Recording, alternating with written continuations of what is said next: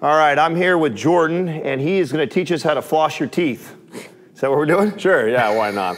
We're flossing the elbow, that's what you say. Yeah, I mean, it's kind of a common practice, and I'm not one to sort of advocate the treatment of symptoms, but kind of in a pinch, in a bind, you're just getting nagging, kind of stinging elbow pain. This is a good way to sort of transiently relieve some of the symptoms you might be feeling. Okay, nice. Okay, so some people will use an actual floss band, a rubber band they'll wrap around, but we can use just a conventional sort of light band, resistance band. The trick is, again, the intent, right? So we got to think of the anatomy of what's crossing the elbow, what could be potentially causing us pain. So what you're going to do is just start wrapping that through. So if it's more of a forearm flexor issue, you're going to go a little bit higher, tricep issue, a little bit higher up again, and then kind of tighten a few passes through, kind of getting some direct pressure on whatever's causing you problems.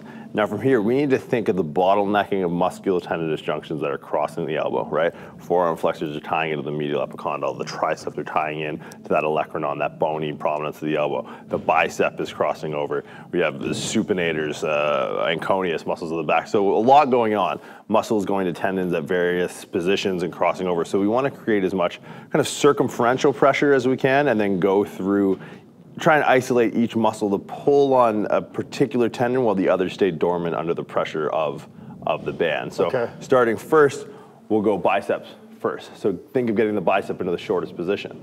So it's a flexor, supinator, the wrist. So this is about as short as you're going to get that bicep. So that's pulling as hard as you can on that tendon at the elbow. So under that pressure. So from here, we'll think of opposing it going into the tricep. So as we've spoken on before, triceps an extender of the elbow, extender of the shoulder, but also an adductor when externally rotated. So we'll go from here and we'll oscillate back and forth. Short bicep, short tricep. Now, and the purpose of the band you're using right now is less of the distraction, or are you using? Oh, no, more so just for that circumferential, sort of that pressure, but also an occlusion force. Tendons don't really have the vascular supply that muscles do, so this is almost like a foot on the hose.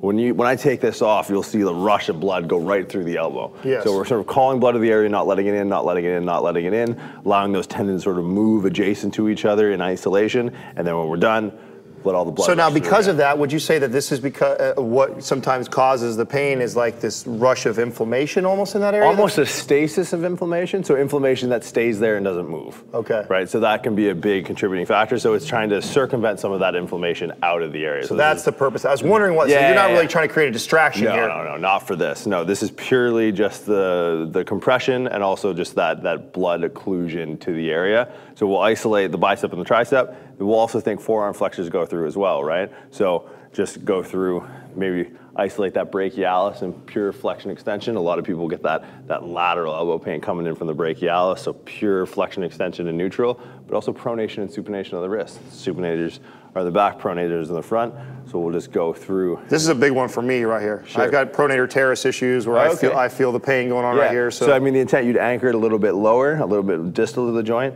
but try and just work. Because the elbow, it just isn't the ulnar humeral joint. There's also the radial ulnar joint at the top. That's where you're going to I've never thought of occluding the blood like this and then actually taking it through these full range of motion. Yeah, and then you come. Yeah.